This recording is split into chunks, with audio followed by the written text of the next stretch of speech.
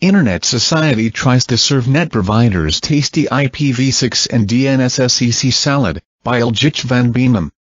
Hot on the heels of the Sri Lankan edition last month, the Internet Society's ION conference is coming to Trinidad and Tobago later this week, where experts will outline the business case for IPv6 and Domain Name System Security Extensions, DNSSEC, as well as Transport Layer Security, TLS, BCP38 anti-spoofing filtering, and Border Gateway Protocol, BGP, security.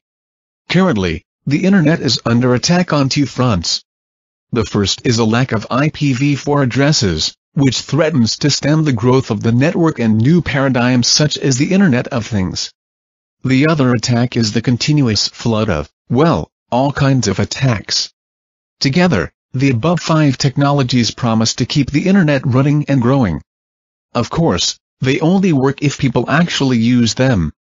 Chris Grundman, the Internet Society's Director of Deployment and Operationalization, calls them broccoli technologies. They don't immediately make network operators, ISPs, more money, but they're really good for you.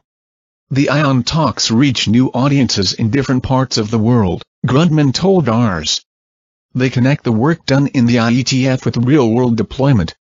We put people who've deployed IPv6 and DNSSEC in the same room as those who want to deploy IPv6 and DNSSEC, so people walk away with the answers they need. The first vegetable on the menu is IPv6. IPv6 is increasing, but in a world with the Internet of Things and sensor networks, it is unworkable for IPv4 to continue, Grundman said. It's hard to believe now, but encryption didn't come to the Internet until December 1994, when Netscape Navigator introduced SSL and HTTPS to the nascent web. TLS and SSL, Secure Sockets Layer, before it allow a communication session to be encrypted and authenticated using a variety of cryptographic algorithms. HTTPS is HTTP over SSL TLS. Originally, only sensitive communications, such as checking out at an online store, were encrypted. But over the years, more and more mundane activities have proven more sensitive than previously believed. And that was before we learned about government snooping and telco header enriching. So these days, there are various efforts underway to encrypt everything. We asked Chris Grundman whether there are any situations where encryption isn't appropriate. When done properly, the CPU overhead and thus battery life impact is minimal, but the TLS negotiation requires some extra packets to be exchanged before the actual communication can start, which is unhelpful when communicating across continents and oceans. I can't think of a situation where encryption is not appropriate. And using a protocol like SPDY will help reducing the impact of extra round trips, remarked Grundman. However, a problem with TLS is that it requires certificates, and the certificate authorities that sell them can be a weak link in the chain. This is where DANE, DNS-based authentication of named entities, comes in. DANE makes it possible to publish information in the DNS about which certificates should be trusted for a certain domain name. It wouldn't make sense to use DANE with an insecure DNS system, so it's based on DNSSEC, the secure domain name system.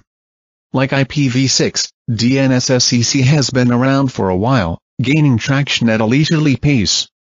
At Affilias, we're seeing a slow and steady increase DNSSEC deployment.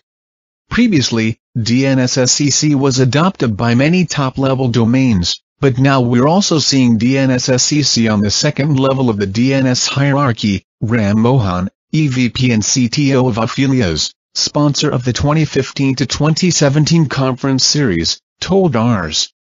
Banks and financial institutions are especially interested. Then there's anti-spoofing filtering, also known as best current practice, BCP, 38 in IETF circles.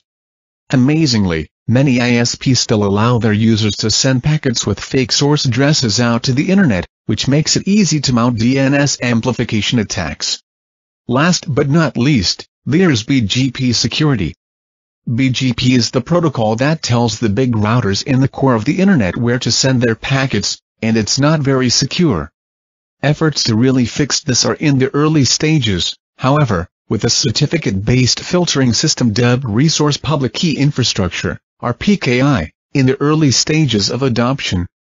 The IETF is also still working on BGP-SEC, a secure version of BGP. The ION conferences are usually free to attend. So if you're a network operator and you're in Trinidad this week, check it out. No word on what's served for lunch. The ION conference is coming to San Francisco and Tokyo later this year. Or start by checking out the Internet Society's Deploy 360 program online. It's making content available over IPv6, or it's how to secure and sign your domain with DNSSEC using domain registrar's tutorials. Or you can have a look at the ION Sri Lanka presentations. There's also ample previous hours coverage on these topics.